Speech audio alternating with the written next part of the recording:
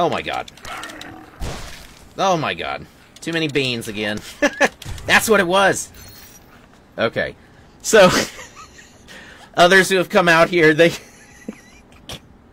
didn't give their bodies time to digest the beans well enough for them to really work. So they died and went zombie.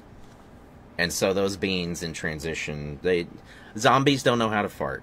They're just clenched up all the time. Everything's so tense for them. That's why they're moving slow. They can't.